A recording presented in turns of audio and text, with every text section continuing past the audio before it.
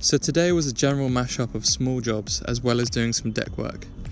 I did a lot of cleaning of the air handlers around the boat, specifically cleaning the filters. There was clearly a big difference between the filters that had been cleaned and the ones that had been left. The ones that hadn't been cleaned were incredibly dusty and had a lot of filth on them.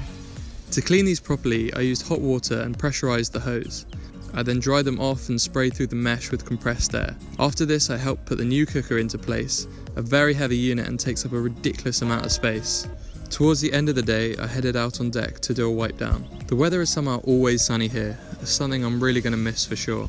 I found that if you need to be quick when you're wiping down, try holding the chamois with two hands, one in the corner and one loosely holding the main bulk. This way I find you don't have to grip the chamois so tightly and you can move a lot faster around the boat, but then you also have the other hand just in case you do lose grip.